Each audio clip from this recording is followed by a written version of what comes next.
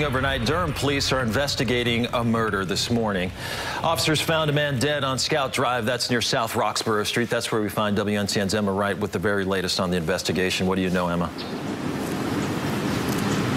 We know this happened around 1:15 on Scout Drive here in Durham. Police just cleared the scene of where this happened. They just took down the crime tape and drove away, but it happened about a block from where we're standing. We're going to show you some video of the scene that we took earlier. They had a bunch of evidence markers in the street in the intersection here on Scout Drive. Police say when they arrived on the scene, they found one man dead in the street. They haven't said if they have any suspects or the name of the victim. I did talk with some people who live in this area. I talked with one woman who said she was out on her porch when she heard those gunshots. She said they went pop, pop, pop, and she heard just a bunch of shots in a row. I talked with another woman who tells us that the crime in this area, she says, particularly on this block, Scout Drive, has gone up in the past few months. She says she's lived here for about 5 years and is now afraid to sit out on her porch anymore because she says she's afraid she's going to get shot. Police are asking anyone with information about this morning's shootings to call Crime Stoppers. We will, of course, continue to follow this story and bring you the latest